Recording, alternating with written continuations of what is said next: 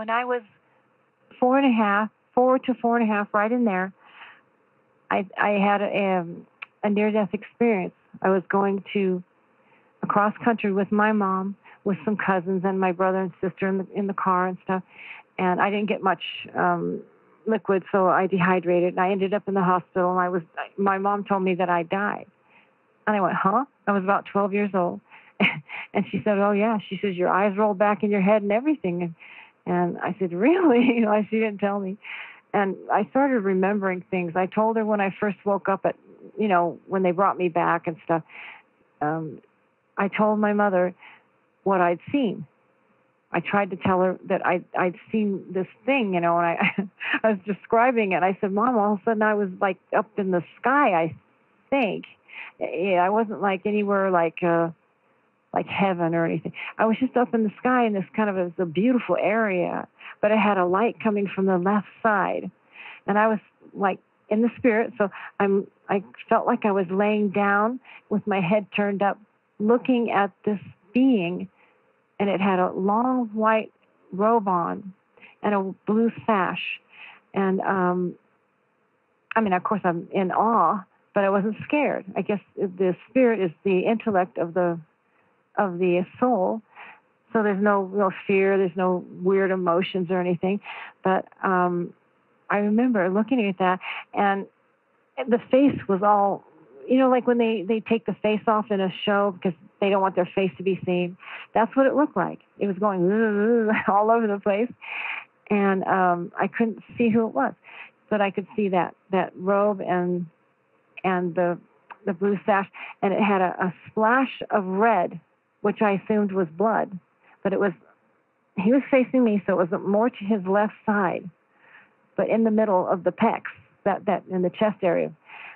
And for years, I could never figure out what that was. It just baffled me. What was that, And what was I looking at? Was that Jesus, And I go, I don't know. It just doesn't seem right. I was only 4. Why would Jesus hide his face from me, We're supposed to be only the pure of heart, see God and stuff. Why would he hide his face from me? Was I that wicked, Anyway, I tried to tell my mom, and my mom always talked about everything. She wanted to hear it. She was a wonderful mom. And when I got done telling her, she goes, oh, that's amazing. And she turned tail and walked out really quick. I thought, you're kidding me. I just told you I saw this stuff, and it's really kind of crazy looking and stuff. And she just walks out. So I didn't know what to think of that, except that I thought maybe it was something you're not supposed to talk about. So I never really said anything for a long time. And I thought about it my entire life, on and off, on and off, on and off. But I finally got my answers later on when God touched me and healed my heart and healed my mind. And I could understand things. I could read the Bible for the first time in my life and understand it. So when I was there looking at this being, I was looking at him, and all of a sudden, whoosh, I was right next to him, facing the same way he was facing. And all of a sudden, I found this, what I called 40 years ago, a download. I just got this, it just kept going into my mind, my spirit, I guess.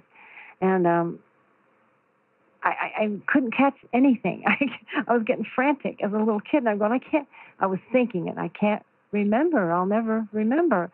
And the one thing I did catch on to, and he said at that time when I said, I felt that I couldn't remember, he said, you'll remember when you need it. And then also it was, I was going to tell you about, the one thing I caught on to was that I was told I was going to have a daughter, and she was going to be beautiful. But most of all, she was going to be extremely intelligent. And I don't remember the words anymore, just the interpretation of what I was told. And so my whole life I was looking for the right man to get married to have this beautiful daughter. It meant everything in the world to me. And I went from one to the next, and they were all not good men. And I never had a child. And I finally found one, and I had a child. And then it turned out it didn't work out so good, So that was the first one I had. The next NDE I had, I was pushing 50, and I was deathly ill from the time I was 37 till the time I died in the hospital. I was in the hospital. But I'd always had this problem with being very, extremely exhausted, chronic fatigue. Now I know what it is. Lots of pain, just tons of pain, unbearable pain. But I couldn't tell anybody, because my mom was really sick. And my dad was always gone. And my brother and sister were barely hanging on. They're a little bit older than me, So this next NDE I had, I was in the hospital. They took me off 14 different hardcore drugs that the medical association served up, and because I couldn't go to the bathroom, so they just took me off everything. They didn't do it in a sane way or anything. It was mean, really mean, actually. And I died. Okay, quick. I died, and I remember being. It sounds strange, but it was almost like I was being lowered down. Maybe somebody, like an angel, had me in their hand, or it was the Holy Spirit, or I felt like I was on a ship hook, one of those, what do you call it, they put down in the sea. Anyway, so I felt like I was being lowered down, and I was being lowered down into a cavernous place that I could see swirling black stuff, like an ooze. It was oozy, and it was swirling all over, and I could see flames. I was in one cavern, and the next cavern over, I could see flames all over the place that looked like people were dancing, their hands up in the air, and they're doing this. I figured it out. They weren't dancing. They were screaming. They were in agony. That freaked me out. So, but I was never in danger. I was just wondering what is going on. And this being lowered me down 3 times. And each time I'd try to look somewhere else. I'd look all over the place and try to figure out what is this? Where am I? And I didn't get it at the time. I think I was just so engulfed with all this stuff. Everything was happening. And I just remember the black oozy stuff, and then also the flames. And the cavern I was looking for didn't have a bunch of flames. It's just this oozy crap all over down there. It looked like it was swirling, And the only thing I can think of is it had to be some kind of, this like, what's it called, diesel fuel, the kind of things they pull out of the ground, petrol and stuff. Yeah. So anyway, I think it's coming out of hell, honest to God. So what I saw when I woke up, I didn't say anything. There was a little, what do you call them, the girls that wear the pink stripes and stuff, but only she didn't have that on. She was the only one that came when I died. She's the only one that was there. And she bent over me, and I guess she was trying to, push on my chest or something. She didn't know what to do. And I grabbed her hand real quick, and it scared the crap out of her. She goes, "You were dead. You were dead. There was no air coming out of you. There was nothing. You were dead." And I just said, "Well, okay." I didn't know. I was really hurting, a lot of pain and stuff.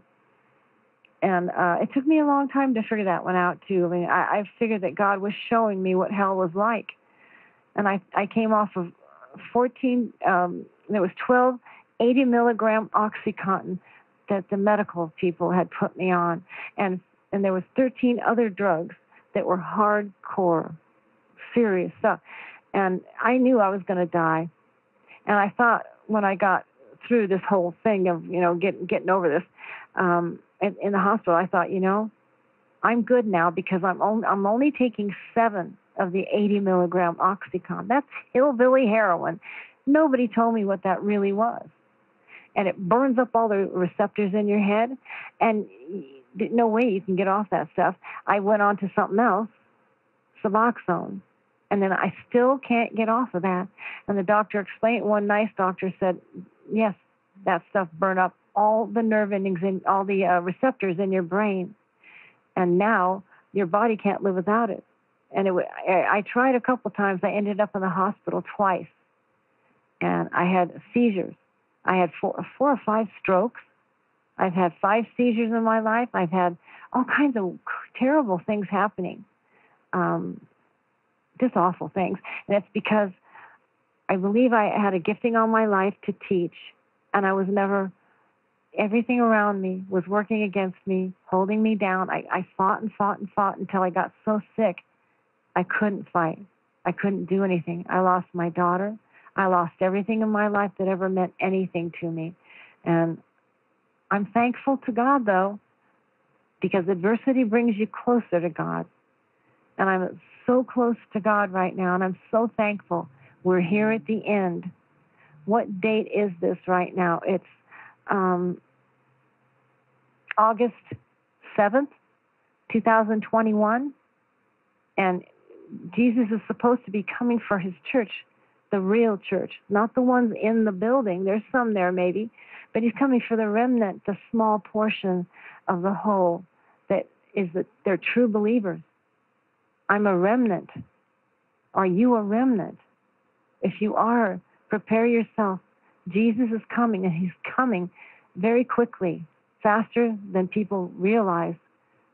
So get ready, and God bless all of you. Bye.